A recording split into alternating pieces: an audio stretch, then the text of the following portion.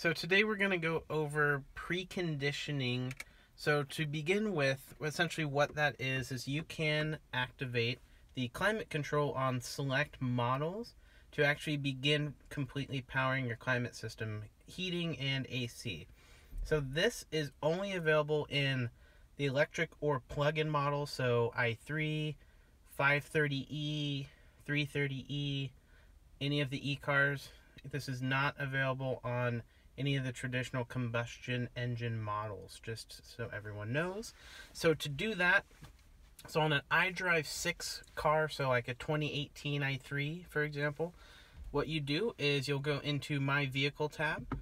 You'll then go down to the plan charging, which is the fourth one down, and you're going to look for this lower section here.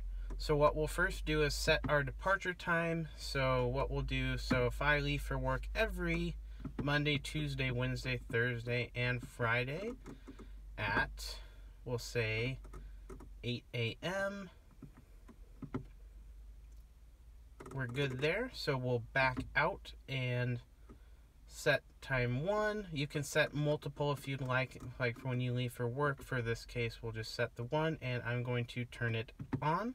So now what's going to happen is every morning at 8 a.m., so if we look up on the screen here, the car is actually going to begin preconditioning the vehicle to however we leave the climate prior to getting out of the car the previous day. So if you want it at 60 degrees when you hop in, make sure to set it at 60 degrees before you lock the car for the evening. Otherwise, it will set the car's temperature to however you left it.